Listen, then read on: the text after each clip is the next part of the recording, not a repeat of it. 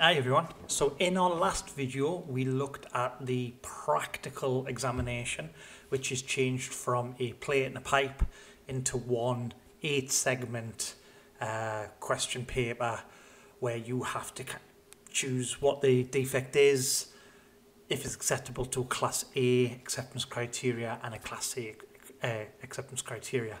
So that's part one of the new 3-part exam. In this video we're going to look at how the multiple choice questions, the 80 multiple choice questions, are structured and how you can kind of make your way through them. So with that, if I go into here, yep, all working great. So what we've got is a part one, or the leading question part. So here we've got an increase in heat input may cause the following.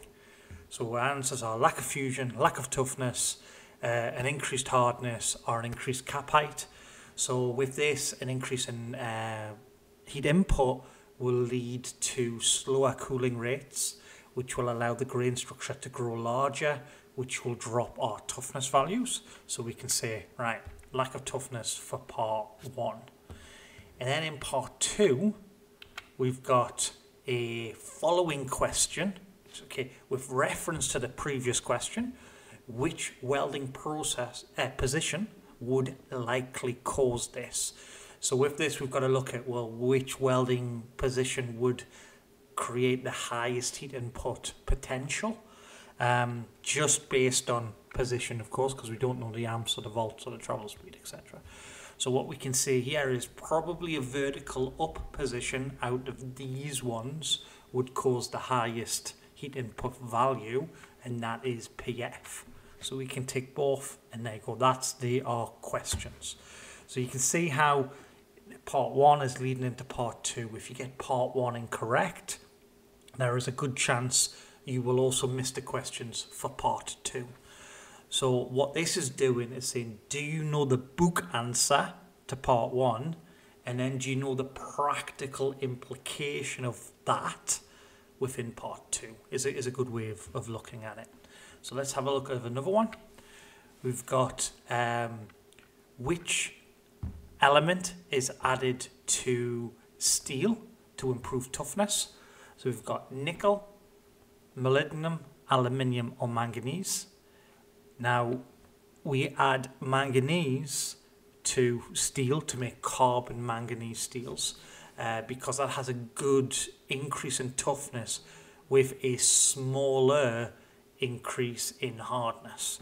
So that would be manganese. Then, second time, okay, well, how much of this element would we add as a maximum normally with reference to question one? So we know that manganese, we add a maximum of around 1.6% into the body of our, by volume, into our steel. So that would make a carbon manganese steel. Again, question A, if you get that wrong, move into question B, you'll get that wrong as well, very likely. And it's, I mean, I've picked, for this example, some random numbers, but I would almost expect, if there was a chrome answer, there would be, a percentages for chrome and stuff in, say, stainless steel or something in there to kind of to catch it out. You're going to have to understand how they're connected. So then if we have a look at the final one, we've got which fillet weld profile is used to improve performance.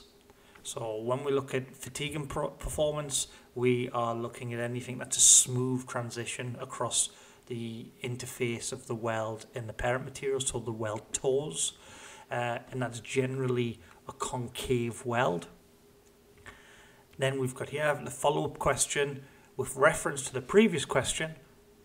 How might this be achieved? So we've got toe blending would be our answer. Yeah. So that is how they are connecting together.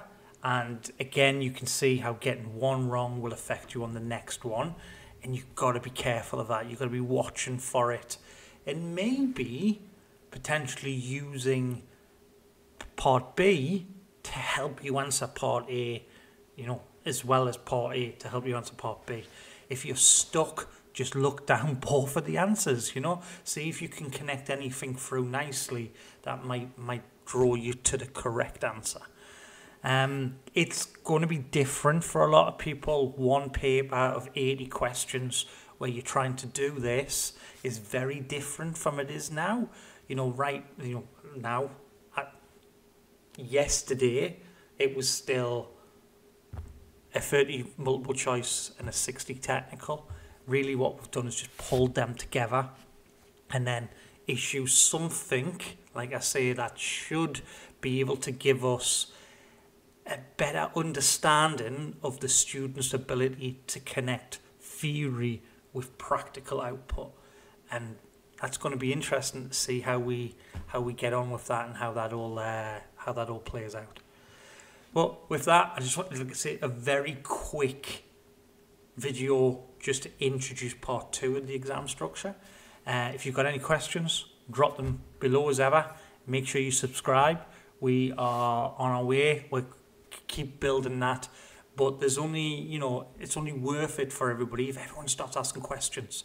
Anything that might come out of it. We're getting there. People are starting to wake up, and I'm trying to answer them as I see them. I might be on my phone, in a hotel somewhere on a flight, but we'll push as much as we can. So I'm waffling now. So good luck and with the rest of your studies, and maybe I'll see you on your 3.1 course.